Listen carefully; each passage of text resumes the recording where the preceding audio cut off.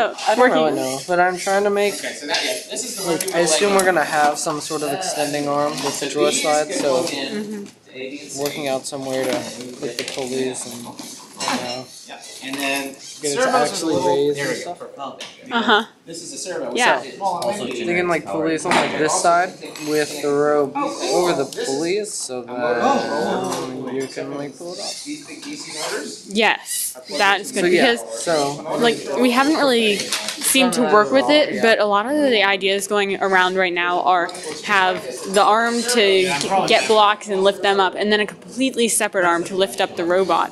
But I think that it would be better if we could have some strong enough pulley system to get it so it would go up and then pull back down. And that way we wouldn't have as many extensions, we wouldn't need as many motors, it would just be yeah, so I'm just gonna see how it goes. excellent.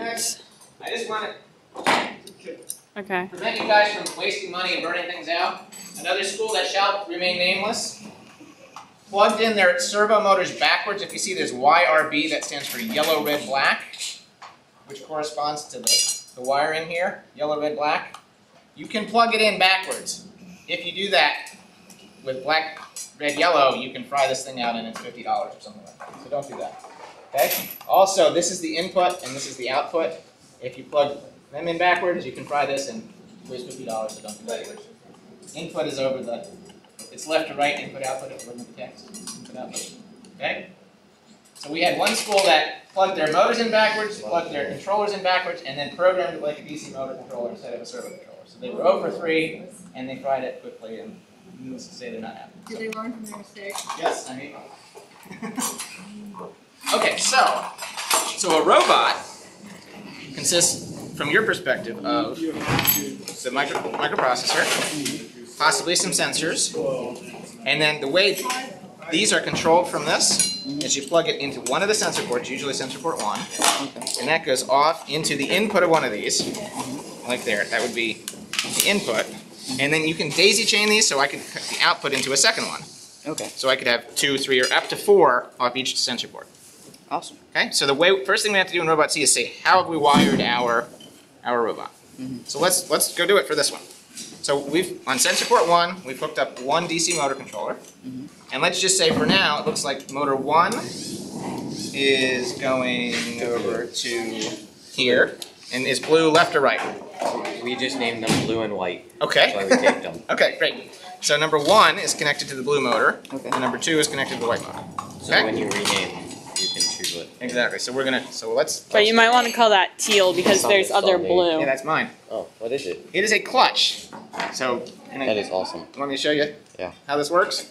So normally, if you have a motor, and you have a motor hub and you put a gear on it, and the gear is connected to an arm or something, and it stops, like the arm runs into the ground, and you're trying to make it go, and the arm can't go. In about 1 second, this will start smoking, and in that second, it will start losing its power. And if you run that for 2, 3, or 4, or 5, or 6 seconds, the motor will become completely useless, and you will have burned up $20. So it's good to not do that. So what this is, on the motor axle, there are actually 2 motor hubs. There's one which is, the set screw is connected to the motor axle, so when the motor goes, that motor hub will spin. Yeah. But on the second one, it's free spinning. It's not tied down, it's not set screwed down to the motor hub. And so it's free spinning, and over that is a little piece of vinyl tubing. You can see it's clear tubing. Yeah. And the tubing is zip tied on there.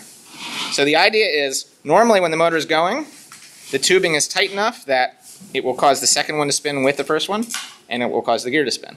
But if this gear stops and the motor is going, what happens is the friction of the vinyl tubing is not sufficient enough to hold it, so the motor will still spin and it won't fry itself out while this is stuck. And then as soon as you let go, it'll grip again. And it's just like a clutch in a car or a clutch in anything else. Where do we get them? This is vinyl tubing and zip ties. Vinyl tubing you get at Lowe's. This piece is about 30 cents. It's about $1.77 per foot. No, but the... Okay, so now what is this? This is a 3D printed part. Yeah, I got that much. And the only purpose of this part is if this stops and the motor's going, then this can slide this way because it's the tubing is not, there's no friction between the tubing and that hub, so the whole thing can slide out and fall on the ground or whatever. So the only point of this part is to hold this from sliding that way. Okay, so what's the metal part that we're connected to? So this is just it's an axle hub basically, this. So it's geared to axle hub. But if let me just finish my one thought. Yeah, exactly. Okay. Right. So you don't need any of this 3D printed stuff. If, say this is on a channel, let's say you mount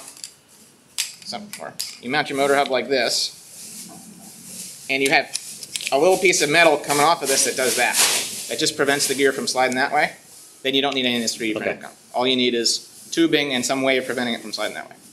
It's completely optional, but nonetheless it will save $20 motors if you... And the other team sounds like they smoked 2 of their motors at their last session because they tried to make their arm go and it was too heavy and it basically smoked the motors. So, make sense? So, how would it then Oh, sorry, be it's not that. retracted? It's one of these. Well, no, it's not that. We actually just got some new ones in our bags. Where are your motor hubs? See, New motor because hubs. we had trouble finding them. So Like this. This is an axle hub, and this is a motor hub. And I don't know if you remember, the only difference is if you look, the diameter of the space for the motor hub is bigger because the motor axle is thicker. Okay. Basically, the axle, like this goes through an axle hub, and the axle that comes out of the motor is thicker. So this is just thick enough to take the motor axle.